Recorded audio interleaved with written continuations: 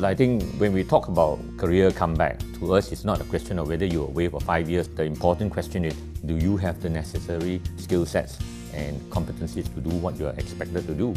If you have, and the fact that you're older and a little bit wiser, that's your advantage. I think we want someone who is ready to come back.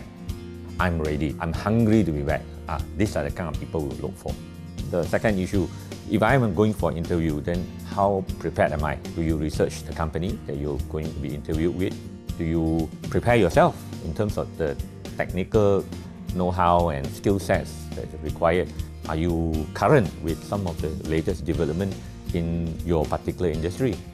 In GAMUDA, one of the first things we have been trying to inculcate is, why is it important that we have an inclusive policy? And do we believe in it? That means the men in our group and so on and so forth, they need to be appreciative of the differences and the value that this diversity brings to us. Then comes the other enablers, because without that policy foundation, the enablers means nothing. Once you have those things in place, you have a culture that encourages diversity, you have a culture that encourages inclusivity, then we can talk about if an employee needs to have some flexibility. Can we make it possible? Of course, why not?